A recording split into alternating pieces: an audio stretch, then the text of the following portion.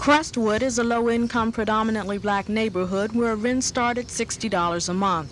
The first of the more than 400 units was built around 1937. The rest were added in the late 50s. Chesapeake Health Department officials say at some point in time the homes were trimmed or coated with lead-based paint that chips and because of its candy-like taste often ends up in the mouths of small children. 2.5-year-old Monica Brown lives in Crestwood and has a severe case of lead poisoning. Just 2 weeks ago, she had to be admitted to King's Daughters Hospital in Norfolk for chemical treatments, and she's still being monitored for lead levels in her body. Well, I was shocked. I didn't know what to do.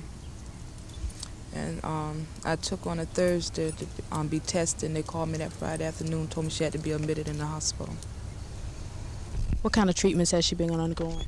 Well, she was on some type of drug treatment for 6 days, and now she has to go through the hospital every week. Lead poisoning can lead to nerve and brain damage. That's why the Chesapeake Health Department canvassed homes in Crestwood and determined that 69 have children 5 years old and younger. The survey also revealed that 51 of the 69 units contain high enough lead levels to warrant an immediate scraping and repainting of exposed areas within a child's reach. That would be preferable, says the Health Department's Bob Hughes, to tearing down the housing. What we want to do is maintain the housing. In other words, we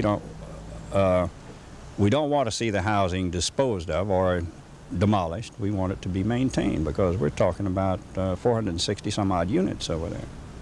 And these are people that are low-income people, and they need low-income housing. They just can't afford anything anymore.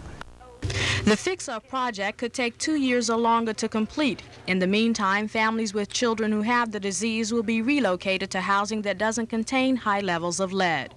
Ava Hurdle, Area 10 Eyewitness News, Chesapeake.